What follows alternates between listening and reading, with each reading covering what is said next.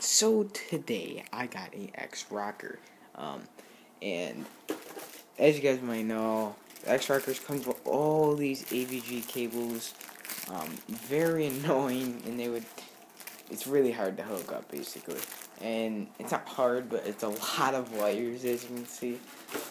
So there's a much easier way to hook up your X rocker to your PlayStation 4 or your Xbox One. Now, I don't know about last gen with the 360 and the PS3.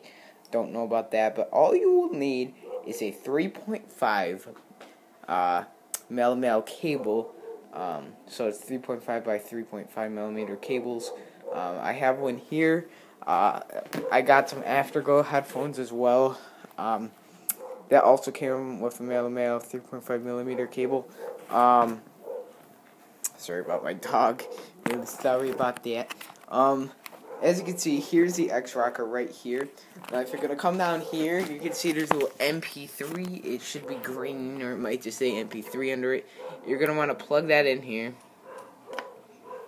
And then, second thing you need to do is you need to grab your controller. Now, the Xbox One controller, you may need a adapter. Because if you don't have the lunar white version of it. Because I have the lunar white version of the Xbox One controller. It comes with a little headphone jack already in it. But you may need one of these adapters.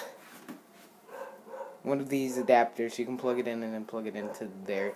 So you may need one of those. If you have a PlayStation 4, you're set though. As you can see, right there, there's already a 3.5 jack.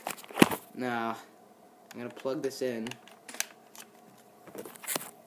Plug it into the controller, and you're basically good. Turn up your volume, and make sure your switch is set to AVG and not Bluetooth.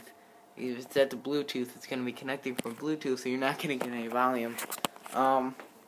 If I go home here, it's coming out of there. Don't know if you can hear it really. I can go back to Netflix. Let's deal with this like mature adults. Mommy!